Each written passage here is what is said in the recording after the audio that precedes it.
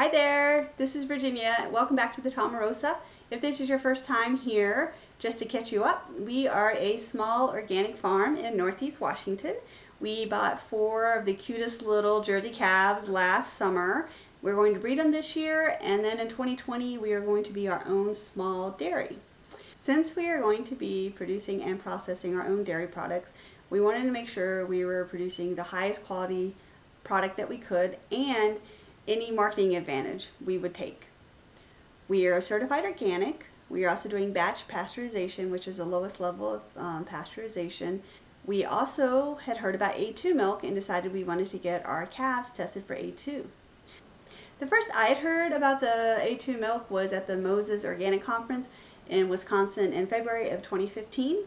At that time, there was a presentation by Dr. Paul Detloff, and it kind of blew my mind. I was thinking, this is crazy. How come this is something I had heard of before? Basically, it boils down to the amino acid protein chain. You can either have an A1 type or an A2 type. The A1 type, evidently there's a weak bond between some of the amino acids and they break apart, and that piece can float around and create an inflammatory response in some people. If you have the A2 type, it's got stronger bonds and so it doesn't break apart. For milk, what that means is if there's somebody who is more sensitive, then maybe this could affect them. So this could help explain why you have some people who are not lactose intolerant, but they always seem to have trouble with like conventional milk that they buy in the grocery store. But then they can drink goat milk, etc. Because evidently human milk is naturally A2, as is goat milk. For us, the way it was explained was, this is something that does not make any difference to the cow. The cow does not care if it's A1 or A2. But if it makes a difference to the consumer, then you might as well breed towards A2, because then it's something that could increase your sales off your farm. We already knew we were going to buy our cows from this dairy that we worked on in Astoria, Oregon, and they focus on New Zealand genetics, and New Zealand cows are naturally higher in the A2 genetics. So we felt pretty confident that our cows were going to be naturally A2 cows. But we wanted to get tested. We didn't want to be one of those people who just said, oh yeah, my cow is a brown cow or a Guernsey or Ayrshire or whatever, so it's naturally A2. So we decided we would just, use science. We had a vet call at the end of February, and while the vet was here, we had her get some extra blood to put on these little sample cards, which was basically like blotting paper from this company in Nebraska called Neogen.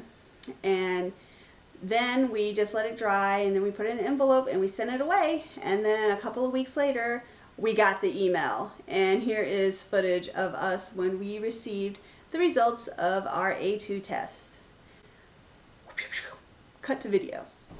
The day has officially arrived.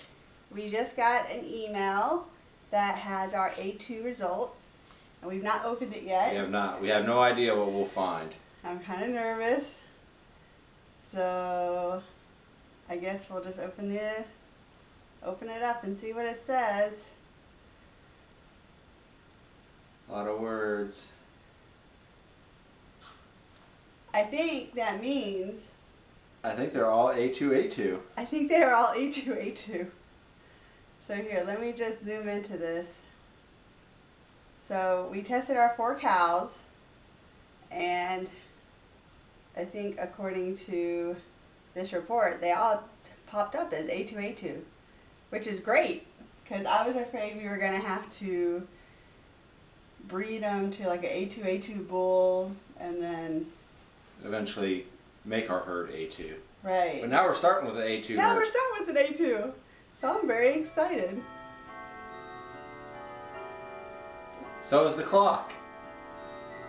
And it's not that A1's the devil for us, it's just being a small producer, we're trying to do everything we can to increase our marketing. And for some people, it's very important for them to have A2 milk.